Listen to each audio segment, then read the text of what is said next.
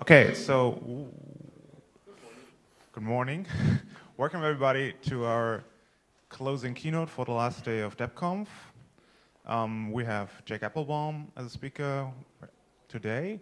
He already gave a Q&A yesterday after the Citizen 4 film, and the video team managed to record it, so it will be put up if you missed that one, so you can listen to it later. I recommend that. But right, so now it's time for the keynote from Jacob Appelbaum, What is to be done? And please everybody welcome Jacob Appelbaum.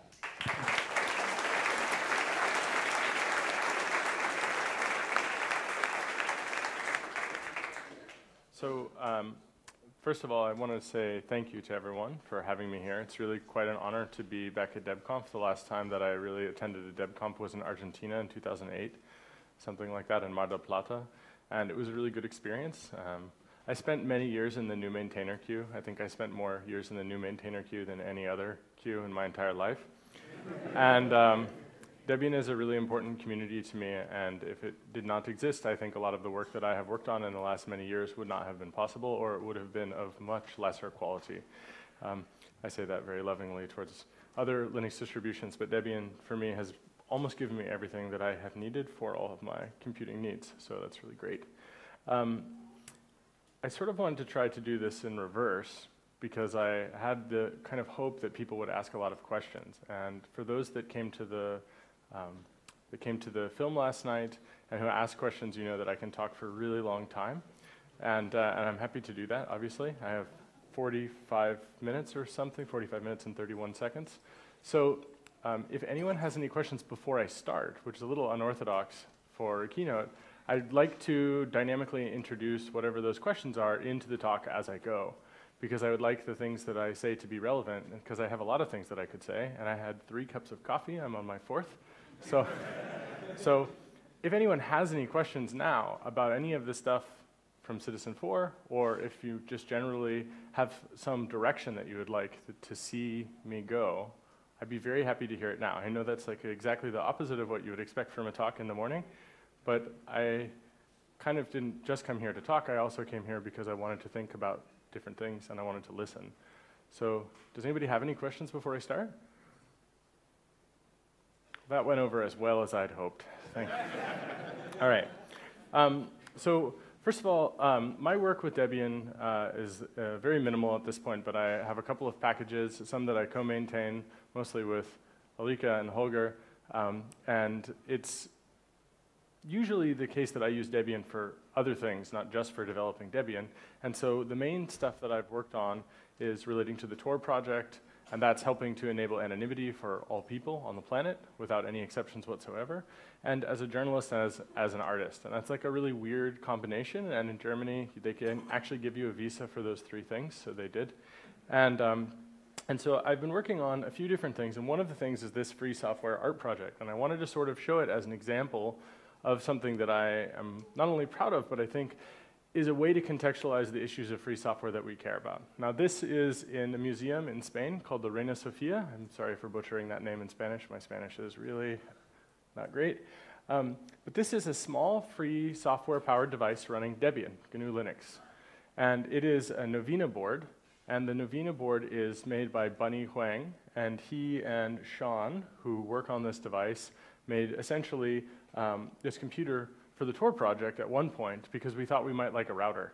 It has since morphed into a free software / open hardware laptop, which is the Novena laptop. Some of you may be familiar with this.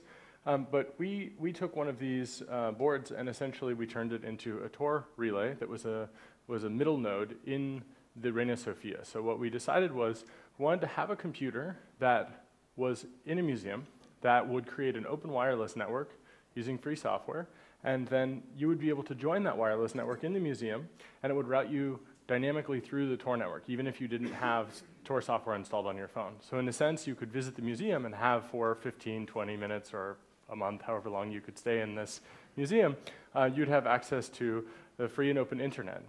So even in places like in Germany, where we've also shown this, we have essentially created open Wi-Fi where previously people wouldn't do that. And part of the reason they wouldn't do it is they were afraid of liability. And we thought that it would be important to try to align institutions with free software community values. And so this piece is called the Autonomy Cube. It's in the sort of same spirit of minimalist sculpture of Hans Haacke. He also did, for example, a thing called the Condensation Cube. And this is a sort of systems critique art piece where the entire cycle of condensation fits within this cube. So this is the Autonomy Cube. And the entire idea of autonomy here, in theory, fits inside of this cube, but in reality, it only works when it's placed in an institution, when it's run in a network with other people actually using it. Autonomy can't exist in isolation. It has to actually exist together with cooperation, and at least in my view and in Trevor's view. This is a co-production with Mason Jude and Trevor Paglin and a number of other people. So it's a Tor relay, and it's an open Wi-Fi network routing you through Tor. We installed this also at the Kunsthalle in Düsseldorf, the Witte Wit in the Netherlands. There's one at Metro Pictures in New York City. We showed it in San Francisco. So we have a bunch of these, and we're currently working on one for the museum at Oldenburg. Anyone here from Oldenburg by any chance? I guess nobody? Okay. Well, Oldenburg is a city in Germany that you may have never heard of. I hadn't. And they're really, really fantastic. And they have decided that they want to sponsor a 4-computer version of this. So it'll be 4 Novena boards as an autonomy cube, essentially creating an open Wi-Fi network for this museum in the city, and it's the whole museum. And then it will be a 200 megabit Tor exit node as well for the city of Oldenburg. And thus, this actually turns the city into a bastion of free speech on the internet, as the art museum is a bastion of free speech in the physical world. And the idea is to join these institutions together where those values meet in a physical space and use art, because art is one of the places where we still have free expression in Western society, and I mean really free expression. And so this piece of art, which I'll just leave up for the rest of the talk now, is kind of a reflection on trying to make free software do that, and also to give people the ability to bootstrap against mass surveillance by having these kinds of devices publicly available and openly and freely in spaces that you can visit without suspicion. Right? If you go to your local anarchist squat, you may attract attention. If you go to the local art museum, you might not. So we wanted to make sure that everyone had access to this. So this, for me, touches on the issue of autonomy, obviously, but this is fundamentally a core part of free software, which is self-control, informational self-determination, and essentially the ability to control the means of production with your own computer, or the means of reproduction of information, as it were. So this autonomy aspect is also very important in a journalistic context, because it turns out that if you're working on things that you need to release in a very specific way, you need certain, basically, let's call them operational security constraints to be met.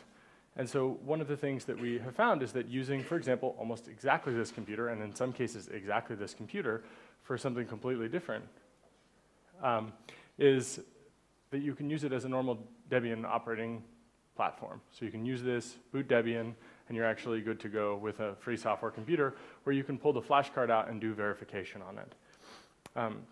So to that extent, I found that using very specific pieces of hardware will get you some part of the way towards having actual self-determination of information and the ability to do what I might call non-adversarial forensics. This is a very important term. If someone steals your computer, or if someone breaks into your computer, they can do what we would call adversarial forensics. They want to use your data against you, and potentially they want to tamper with that data, or they want to tamper with the programs on your computer or in memory in some way. And what we, in some of the work that we've done as journalists and as artists, Trevor has actually worked on not only this kind of art stuff, but he also helped work on Citizen4, so he is a Tails user as well as a Debian user, as is Laura and other people that we worked on these things with. We needed to make sure that these systems that we're using, they have some sort of consistency. When we turn them off and turn them back on again, we're back to a new starting place if you replace the Tails disk, for example, if it were to be compromised. And for that, there's a whole bunch of things that either needed to be done or that we had to work around. And so part of what I'm hoping to express today is a lot of positive intention and very happy thoughts, but also some constructive criticism. So I'll start with this, which is if you install Debian, by default, you have a woefully insecure setup. By default, you have NFS and Avahi as an example that really stand out. And what I was kind of hoping to suggest is that we might consider that people who don't understand Debian don't understand what that means. And as a result, people who install this software don't realize that the place that they start is in a place that is already vulnerable to mass surveillance, broadcasting their machine's name, potentially allowing for people, if there were a single bug in the NFS utilities, not to suggest that there are, but if there were to be a single bug, these people might be susceptible to it. And people like Glenn Greenwald and Laura Poitras, for me, what's important is making sure that those kinds of people are safe by default. So of course, when I install Debian, I do a whole bunch of different things. One of those things is getting rid of Avahi, which is actually significantly more difficult than you might think. And like on many levels, there's like many different things that you can do that are not correct, and only, I think, 2 things that you can do that are correct that leave it in place, but it doesn't actually harm you anymore. And of course, removing things like NFS, installing things like UFW, that's a sort of baseline just to have a normal Debian system. And once you're at that point, you can then go a little bit further to customize it. So for example, a GRSec-enabled kernel, for those of you that are following along at home, drink. It's something which takes a lot of effort to actually do, but it's of course possible to do it. And what I would suggest is that we might consider that if we have these as options, for example, when an install is done, we actually do this set of things by default. That is, enable UFW, remove any listening services, and treat the network as hostile by default. That actually moves forward the baseline for everybody's security. And people who know otherwise can actually take the steps of changing the way that the system works in order to meet their needs, which may be not so worried about, say, network surveillance. It may be the case that they're not so worried about authentication or any sort of other useful security properties. And that's, of course, their right, but users who do not understand these things should actually have secure and private defaults. And when we have secure and private defaults, we increase everybody's actual autonomy, in my opinion. And what we found was that pre-seeding and things like that, of course, work, but it still takes specialized people. And what we want is to make it universal, and that means that it needs to be in the default. And that, of course, is a question of a whole community making that kind of decision to focus on those kinds of things. So I want to sort of put 2 concepts forward. And one of them is that the network is hostile in really strange ways. So for example, not having TLS, HTTP, as it were, Debian mirrors is actually a problem. But not because the data isn't authenticated, but because the way that systems of mass surveillance work is that they actually look for, in many cases, strings, and use those strings as targeting information, which is then used to trigger particular activities. So let's say that you are downloading a new version of OpenSSL, or let's say that you're downloading a new version of apt, or something like this. It's possibly the case that because there is no crypto between you and the package repository, someone will be able to do an exact fingerprint of the thing that you are doing and be able to, in fact, exploit exactly that client before it is updated. So when there's a known security bug, you would, in fact, be automatically updating your packages in a reasonable way, and the machine could get automatically compromised. This is, I think, a very key problem. And in this case, it's not that someone couldn't run a hostile mirror. It's that we believe, or I believe anyway, that not every single mirror will be hostile, and at scale, some people will be able to protect themselves. So there's a theory that the sort of perfection is really what we need to achieve, but what I think we need to think about is just how to achieve a sort of mass adoption that makes it economically infeasible for attackers to do that kind of stuff. So that's a very straightforward and simple thing, which is that everything Debian does by default should be connecting to services that are encrypted. And if you want to do a man-in-the-middle attack on your own systems to be able to inspect traffic or understand what's happening, we should, of course, support that. But by default, it would make sense that we simply have strong crypto for all of these things. Now, there are some places where this is lacking. So, for example, NTP is just a woefully insecure protocol from an era when you had to slide down a Brontosaurus to use your fax machine. And this is necessary for secure clocks, but it is not sufficient. And we need to think of new ways to solve these problems that are usable without having to set a key or do something. One of the packages that I have in Debian is called TLS-Date. It's the so-called secure RDate-like program. And it has another program called TLS-Date-D, which is a daemon that runs, and it connects to, sadly, a Google service, which supports sending the clock through the TLS-Date channel, which is part of the protocol. And this is actually used by Google Chrome OS to set the clock every single time a Google Chrome OS device comes online.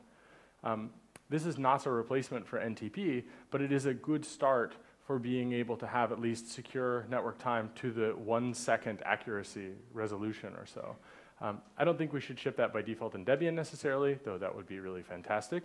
I do think we should consider how we might go about treating the network as hostile while still having some semblance of actual usability. So in the case of TLS state, you will be able to set a clock securely, but there's a trade-off, which is the resolution of time. And we need to think about how to revamp core protocols like NTP, but that's actually even bigger than the Debian project. But nonetheless, I think we have to think about that. And if we imagine that we would audit a default Debian system, we would see a lot of stuff that leaks out onto the network, which is not encrypted or not authenticated, or potentially is processed by a program which runs as root. And that's a really big problem. Although some of these programs are moving in the direction of being sandboxed or not running as root, we should, I think, consider that as just a general priority, that when something runs as root, it's a really juicy target. One of the saddest pieces of free software that runs as root that I've seen is DHCP clients. There are even in some cases patches for some DHCP clients which for various reasons were not accepted upstream, and as a result the DHCP clients, which are shipped in many Linux distributions today, still run as root even though there was free software written to fix them to no longer run as root. And in some cases they are contained with things like AppArmor, but this just isn't enough in my opinion. So we should look to make sure that everything that touches the network is also not run as root. And this is something that for some of the work that we did, we actually changed the way some of these programs worked. Right now I'm working on a DHCP client with Dan Bernstein, and one of the goals is actually to make it so that it doesn't require raw socket capability. And it turns out that it's really easy to do this in Linux by just turning off the path filtering, the reverse path filtering in the kernel. And so you don't actually need to be root, and you don't actually need to have raw sockets, and you just need to be able to generate a few packets and then to parse them. And then you can have a really basically privilege-free DHCP client. And if we were to imagine setting that as the goal, actually getting there is really easy. Technically, it's very simple stuff. It's just not necessarily, a big priority, I would say. So one of the other things that I found myself doing is jailing programs to make them either harder to exploit or to compartmentalize those programs such that they, if they were exploited, they would be significantly harder to leverage to compromise the rest of the computer. So I've used a little tool called mini-jail, which is part of Chrome OS as well. And this allows you to write a sort of policy file of seccomp filters. So you can say, this syscall is allowed with this argument. And you just have a text file, and then you run the program, and it can set things like namespaces, and remount file systems and things, and essentially act as an init for the program. And then, of course, combining that with AppArmor. So, for example, there's a program called Ricochet, and I recently sandboxed this with mini-jail. It has an AppArmor profile so that it can only read a very small set of files on the disk. And I actually then wrap that with Xpra, which allows me to essentially have screen and X windows, which also means that if the program were exploited, it couldn't be used as an easy keylogger while actually in the computer that I'm using. So it's actually running on this computer, but the X window that displays on my screen is an Xpra client. And the Xpra client is also jailed with AppArmor, and it's also the case that it's jailed with mini-jail. So even if you could exploit it to some degree, I think it's pretty good. The main problem, though, is that I still have an X server that is running as root, and that is not a fantastic thing. And of course, it's possible, I think highly likely, that there's some bugs in X. So right? There was a kind of a funny story. Many years ago, I was auditing Pigeon, which is a free software chat client some of you guys might use. And I found that there was a PNG that was malformed that you could feed to Pigeon, and it actually would cause the X server to sig7 as root, even though Pigeon itself was jailed with AppArmor. So we have to think about how we containerize things, because there are these unintended or completely obvious things in retrospect that are really, really quite dangerous. But so that whole container process that I just mentioned, using mini-jail and AppArmor and Xpra, it's actually a total nightmare. So the cost of this is that somebody adds a feature to the software, and all of a sudden the mini-jail profile doesn't work, or AppArmor complains, or it breaks something, or Xpra doesn't draw tooltips correctly, and the entire screen is like really wedged in some strange way. And Better is a framework which is being developed by some people from Subgraph called Oz, where it basically automates all of this stuff. And the idea is to integrate seccomp policies, AppArmor, Expra, namespaces, and the rest of this stuff, and you write a single policy, and this is installed on your system. And in the future, there'll be some policy editing tools and some profile writing tools. And then that actually allows you to run things in containers.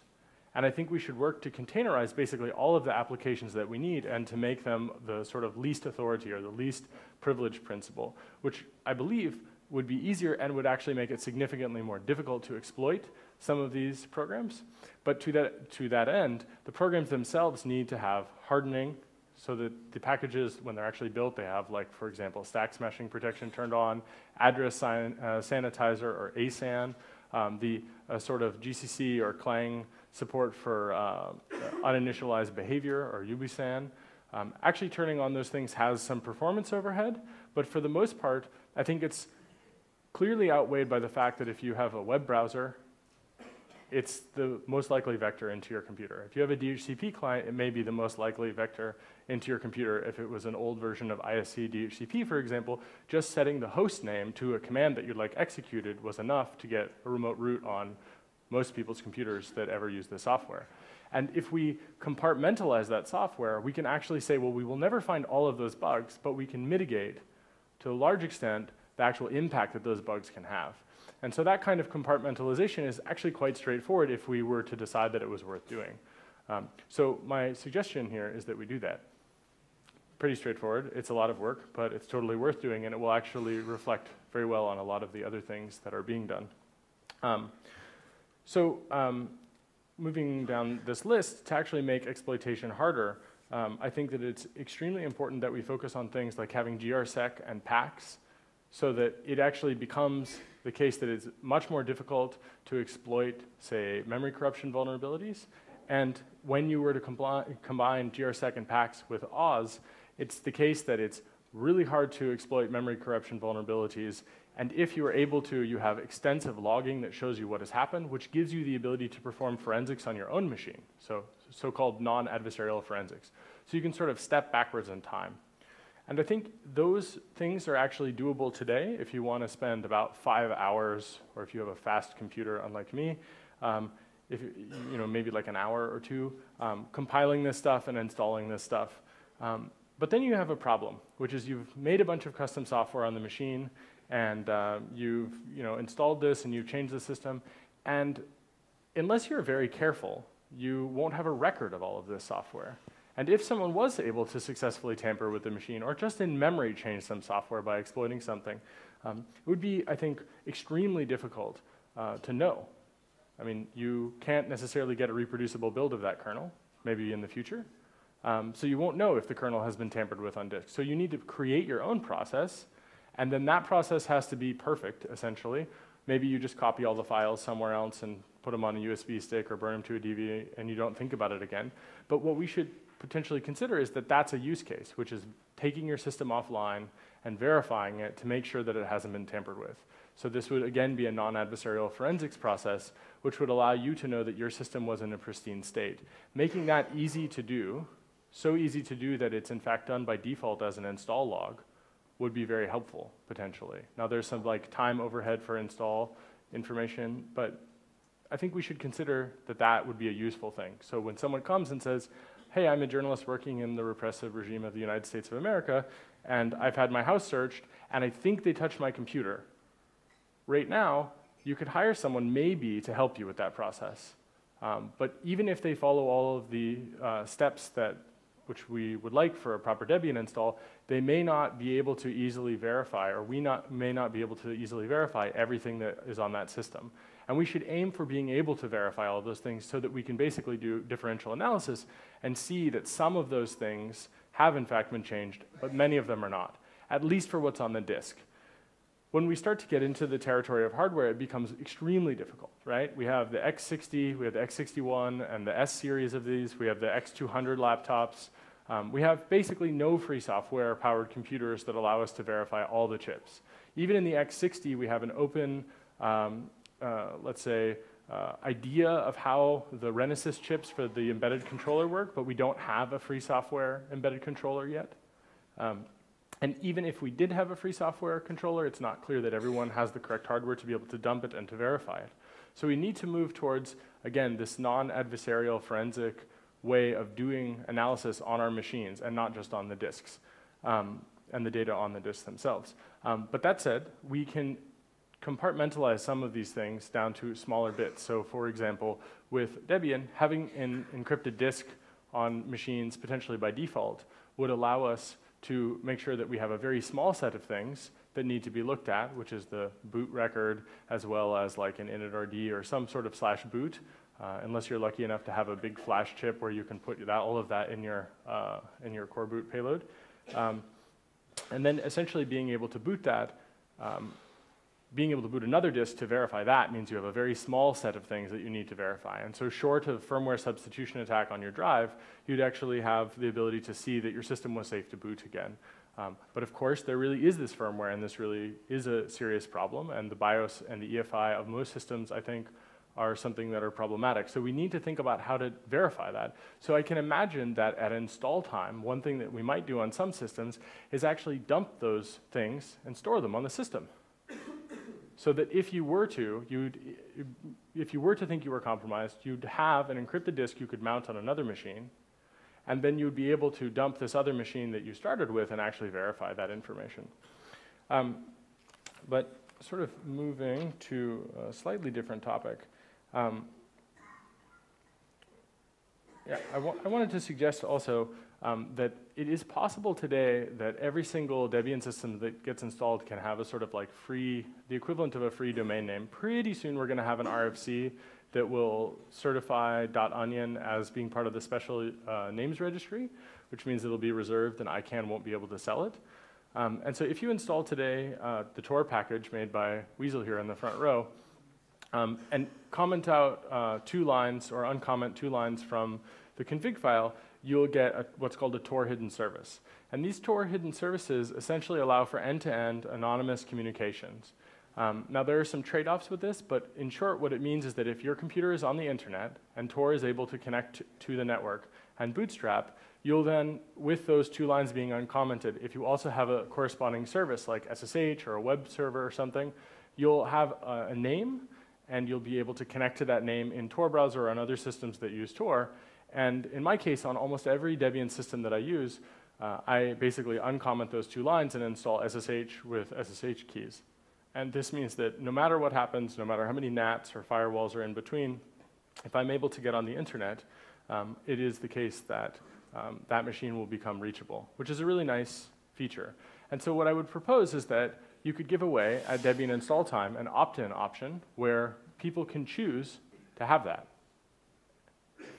So this is almost the exact opposite, I think, of having NFS. Right? You have the possibility of connecting to a secure service which is fully authenticated but also anonymized and is reachable for the whole world, for every single person. And so then things just work. Now, there's some trade-offs there. One of them is that it's not exactly in the DNS. It's in fact exactly reserved to be out of the DNS. But it does work, and it will allow for you to have reachability for that computer system if it is on the internet.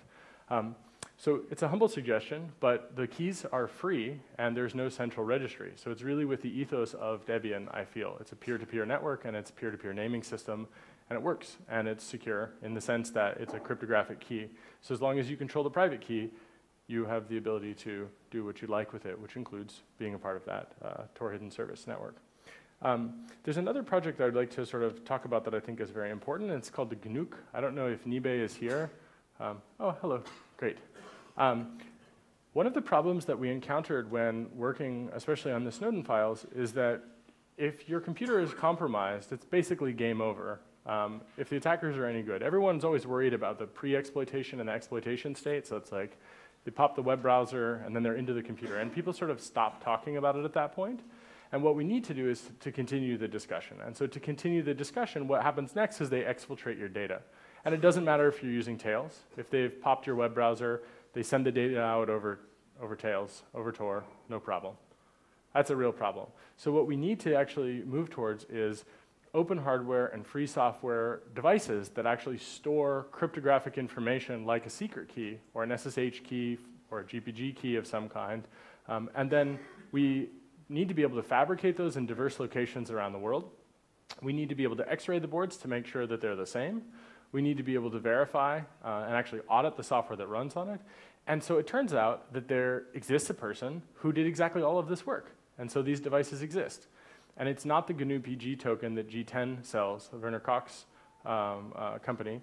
Though I use those devices and I think they are good, I worry that Zeit Control, the company that makes it, or potentially through no fault of their own, there could be some sort of bug. That stuff is very hard to audit and is significantly more difficult to actually acquire. Right now, it's the FST01, right? Yeah. The FST01 is a device which is essentially a GNU PG smart card, but written all with free software, all with open hardware. And I think that we need to basically adopt these in the free software community so that every single person has the ability to improve their tokens and also has the ability to see that their token works as is expected. And we don't support proprietary companies who try to get developers to sign non-disclosure agreements, right? Non-disclosure agreements are non-free binding things that cause lots of problems, and we should not have anything to do with them if we can help it. And in this case, we can help it, because Nibei's work actually allows that and creates that possibility. So I think I would really encourage everyone to basically support his project, because I think it's very important. And combined with Debian, it makes for basically a system where you can do certain things and have certain cryptographic properties, and even if someone can break into your computer, even if they get past GRSec and PAX, they get past address sanitizer and AppArmor or whatever else, once they're in, they still have this barrier, which is the physical barrier, where at best they can use it as a crypto oracle.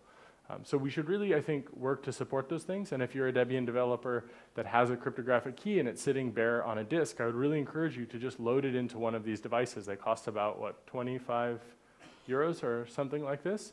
And it will make it so much harder to compromise Debian as a project, which moving along is sort of coming towards a really big concern that I have, which is when we were basing a lot of our work on using Debian, I worried that one thing that could happen would be that someone would try to coerce Debian developers and potentially into uploading a bad package, or potentially they would break into the system and steal a key which would allow them to sign something that could be used.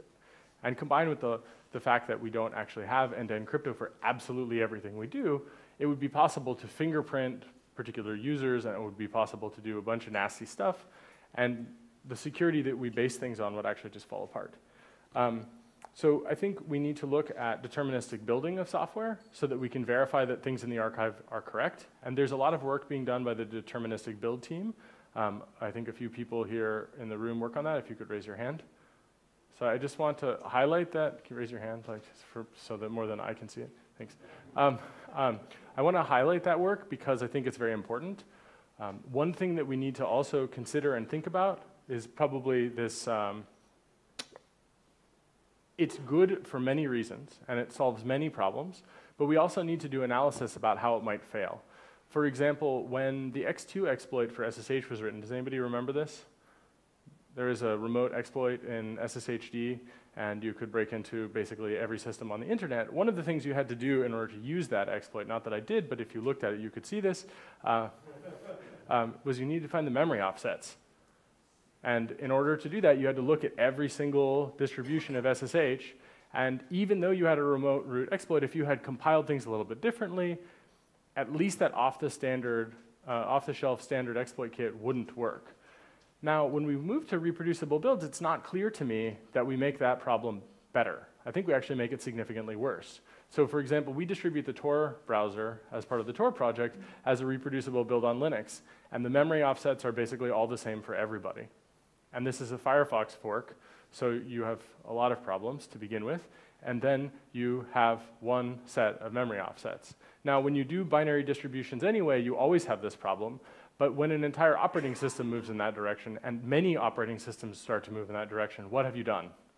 I think we made exploitation easier, but we made binary substitution attacks harder.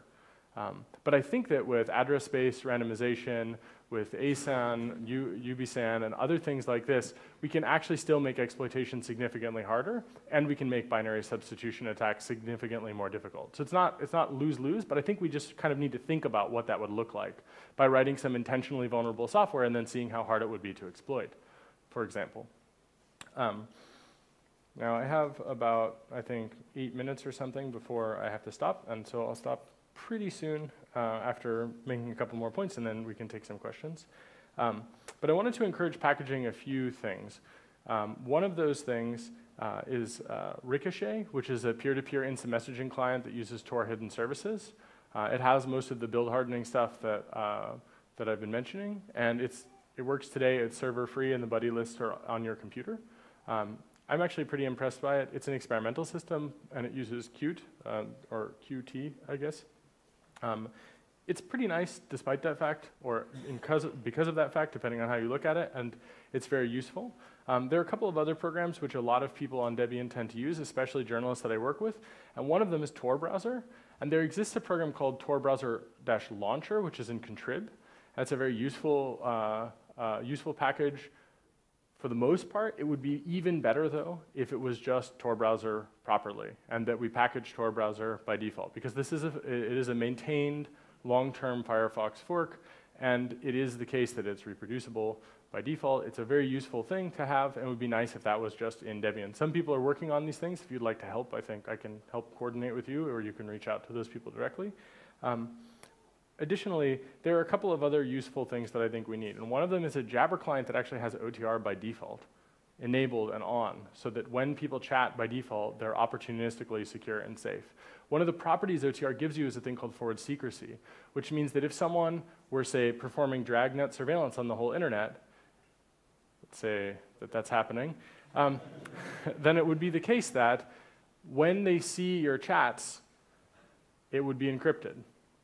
They'd have to do work to try to break it. It's possible that in the future, OTR's 1536-bit prime will not be good enough, but it sure seems good enough today. Last December, we actually disclosed what are called FISA intercepts. That's where the US government targets people for various different reasons, and we saw that they could not decrypt OTR sessions, which was great, in my opinion. Maybe not for those specific people, but it was great for validating the mathematical protections that things like OTR provide.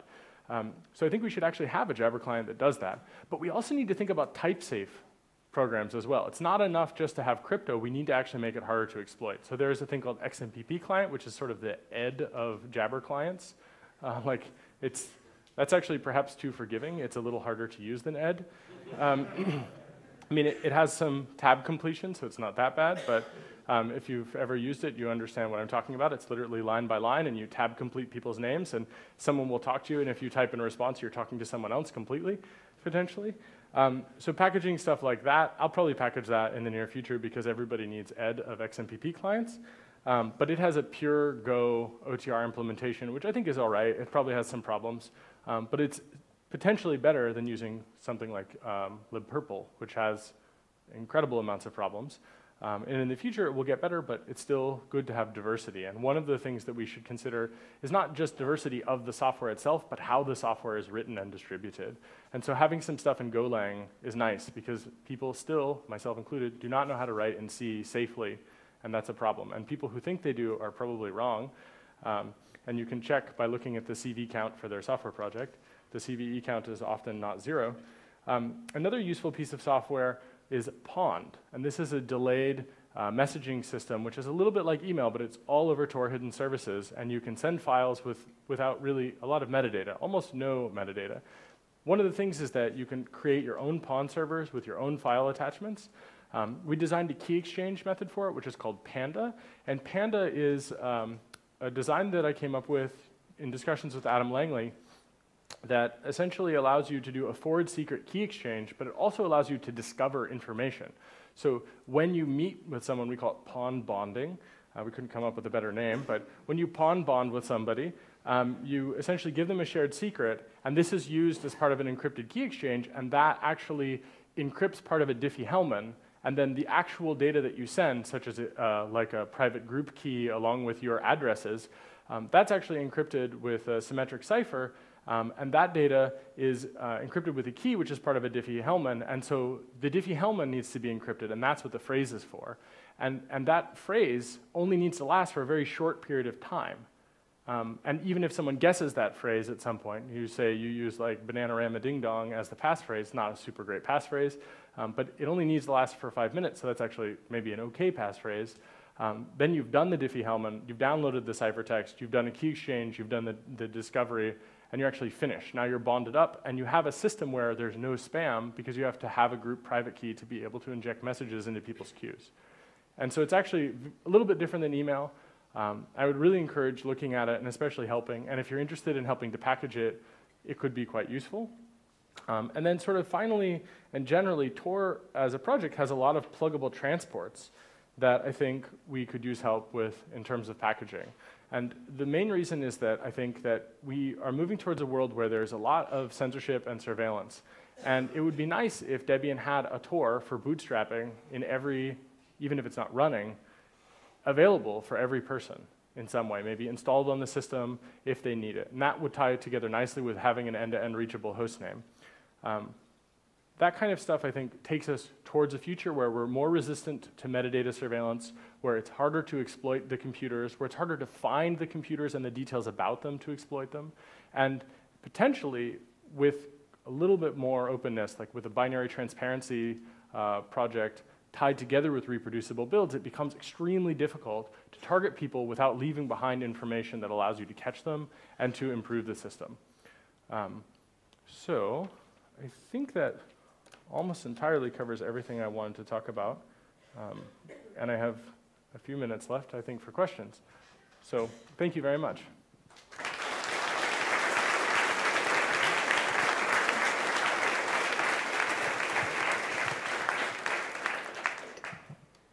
Thanks a lot. First question there.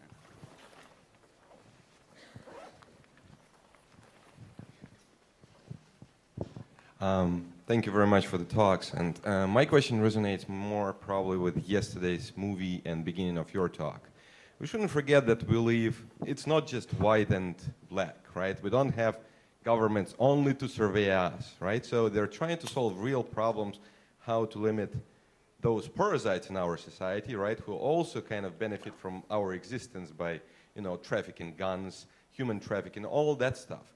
By improving not just by improving our privacy, but by creating those technological advances, we are helping those as well, right? So it's kind of vicious circle or a backfire always. And in your talks, I haven't spotted a single note of that other side, right, which we are also fostering those illegal activities of, right? So how we as society could develop techniques, maybe just civil awareness, how we could help actually our governments, which are created by us, right, to fight this actually evil side. Thank you. So I think that's a totally valid question, and I hear it quite often, and I just want to echo, I think that there are people who use free software for bad stuff. I've met police officers, for example, that commit acts of police brutality, but they use computers. Serious problem. I don't know how we deal with this criminal element in our society, right? If you've ever been to a protest and you've been beaten up by a cop, you know what I'm talking about, right? There are people who, in theory, are part of society, but in practice, they do things that are outside of society. So how do we deal with that? I actually think that what Debian is doing is the correct thing, which is you make free software that is not purpose limited so that every person, without exception, has software freedom. And that has some downsides. And one of the downsides is that the US military will use free software to kill your family members if you are in a country where there is a war and you are declared as the enemy. I think that sucks. But maybe if we design Debian in a way that makes it very difficult for them to do metadata analysis, they will be less likely to use computers as the vector for targeting you for a drone strike, for example. So there is incredible terrorist activity relating to war mongering, especially if you look at Afghanistan and Pakistan and Iraq. And what you'll find is that surveillance is actually used to enable war. Now, in the case of the Iraq war, we killed somewhere between 100,000 and 1 million people. That's a lot more than Al-Qaeda has ever managed to kill, actually. So if we talk about it, terrorism as bad guys or people running guns, remember that the US State Department runs guns, right? Remember that the US military bombs children, that the Israeli military bombs children in Gaza. What we want to do is improve everyone's situation, and potentially that can help us to reduce the total amount of war and suffering in the world. Trying to pick sides in that, I think, where we would add a backdoor, or where we would pretend that somehow bad guys won't get these protections, it's a total disaster. It's a failure. And instead what we should do is try to enable every person, and to enable their liberty actually raises them above the position where they are, where they will want to take those actions. The exception being really militarized governments, actually. I don't know how we solve that problem, but I do think that we shouldn't do it while we harm every person else using Debian or other free software projects. And so of course there are downsides. Of course there are cases where surveillance is useful. For example, when we look at HSBC or other drug trafficking banks, it would have been really great if we'd been able to take those banks down for their illegal activities. Those are, that's an international criminal conspiracy, and they got away with it.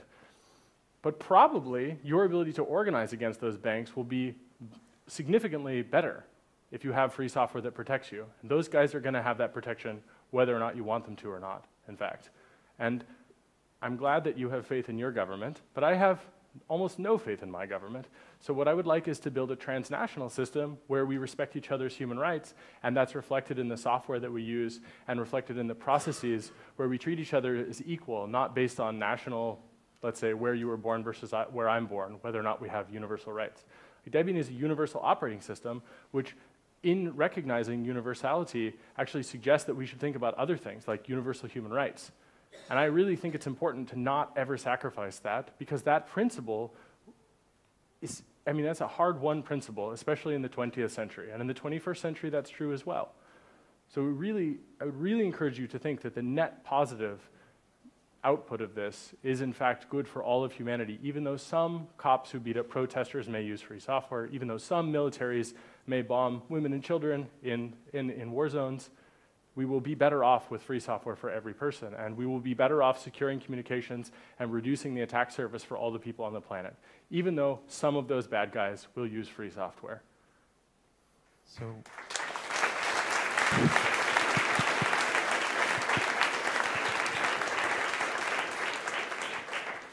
So there was a question from IRC. Where is it?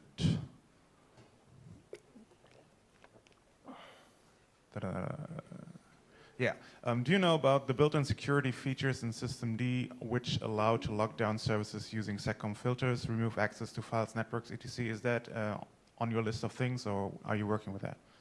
I do know about that. I think this is a religious war that's about to start. Yeah, you're over it, huh?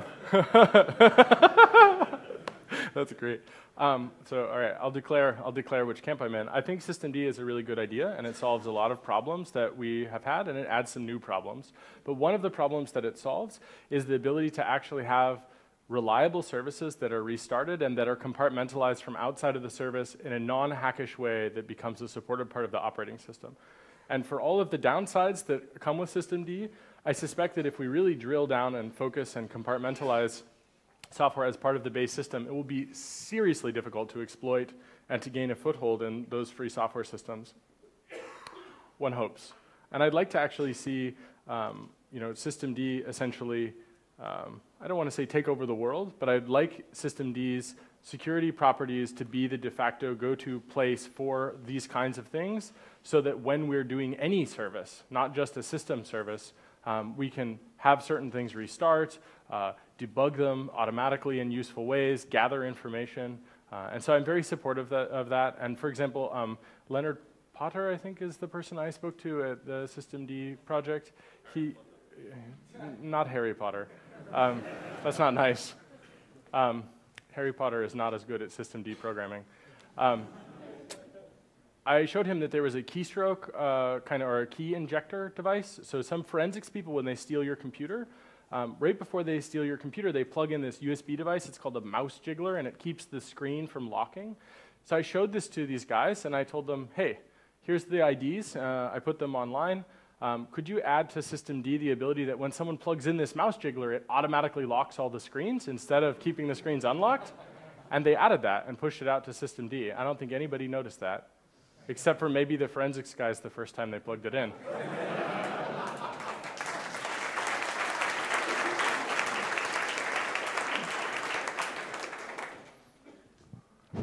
So yeah, with reproducible builds, we're closing a loop where some build daemons or developers' machine could be compromised, and they will send bad things to the world without even noticing. It's great. I'm starting to worry about the next step, which is, oh, you developer, I'm going to threaten you with torture, so you will compromise your own package. And I'd like to know what should we switch to, like, mandatory review of any packages that have like popcorn of 1,000 or something? Yeah, I don't know about mandatory review, but I think that you're right. So in the political strategy that we need to consider for the work that we're doing, and there is a political component, right? Free software is fundamentally a political thing, and the Debian project is probably one of the best organized, most transparent political organizations I've ever seen in my life, actually. And I mean, it's really impressive. I mean, the new maintainer queue is a painful hazing process, but it was at the time a useful hazing process. I still have scars from it.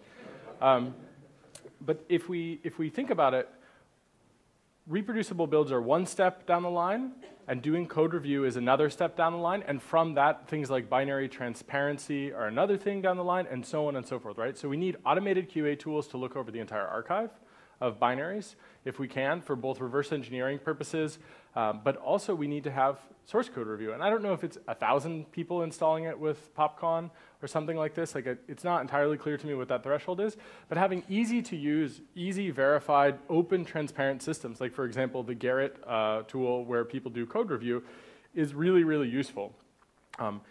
When you can make it as low a friction experience as possible, I think that actually is a better thing, and we should aim towards that. It should be possible to look at a package very easily. This is actually something there's been a lot of progress made on, but to be able to look or to upload a deb and have it like tell you where everything is, what the Git repo is, what the hashes are, that would be fantastic. And I think that if we can do mandatory source code review, that's great. If we just have the ability to do that at all, it would be a really good start. Where it's somehow integrated into the workflow. So combine that with the non-adversarial forensics, and you really have you've made a lot of progress. It becomes the case that it's much easier to backdoor the BIOS or the embedded controller or some chip than Debian. Debian is no longer the weakest link. And I think that would be powerful, and I think it will also be helpful to people, especially if they work on free software in places where they might be coerced. It's definitely the case that I think if you live in the United States, that you, at least in theory, have good constitutional protections, but in practice you might get a secret letter that orders you to do a thing. And I don't think it's reasonable to expect people to destroy their lives. So I think what we need to do is change the incentives so that if someone is forced, that we catch them. And actually, if possible, we should continue to support them, right? When people are forced, we should not punish them. And that's another important thing. So we should try to make sure that we can find out when bad things are happening and continue to be a strong community that pulls tighter together, as opposed to being pushed further apart, right? So like no name calling or threatening or anything bad like that, but just work to support and assume good faith about that. And I think a code review system like that would really help, and I hope that was you volunteering to build it, Lunar. So we have time for one last quick question, I guess. So you mentioned AppArmor several times during your talk, yep. But not SE Linux even once. Is that deliberate? So we have time for another question.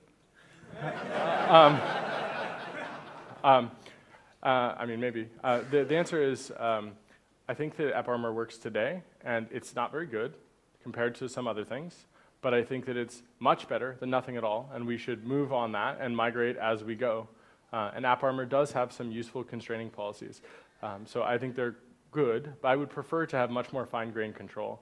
One thing that really worries me about AppArmor, for example, is that you can limit network activity, but only in the sense that you're allowed to create a TCP connection or UDP socket of some kind. And it would be nice if you could actually, without using the firewall, have defense in depth. But nonetheless, I think it's good, and it's deployed today, and I use it on a bunch of Debian systems, and that makes me quite happy. SE Linux, it's not bad. And just because the NSA touched it, created it, audited it, funded it, and so on, that doesn't necessarily mean it's bad, right? They have some good people, like the people that clean the toilets at the NSA are probably also fantastic, and we shouldn't blame them for the transgressions of other people. But I am super skeptical of it, and also if it's not really easy to use, if it's not standard, I feel like we don't have enough eyes on it. but it may be fine, right? A lot of other distributions use it. So I don't think we should not use it, but I do think AppArmor works today, so we should consider continuing to use it and to extend it while we are using that. And we should continue to do more things like that, and we shouldn't just pick one, we should pick many. So systemd plus AppArmor, or minijail and AppArmor, or SELinux, or these kinds of things, we should try to figure out how to actually limit the way that our systems can be compromised and limit the compartments that are compartmentalized down to security domains and actually use them. So something is better than nothing would be the best way to answer that. Yeah. Are you happy to take more questions outside? We have to cut it now. Yep, happy to. So thank you. So we have to cut it now. Time's over, but Jake is happy to take more questions. I would say it's nice outside over there. Just convene and talk to him. Thank you. Thanks, everybody.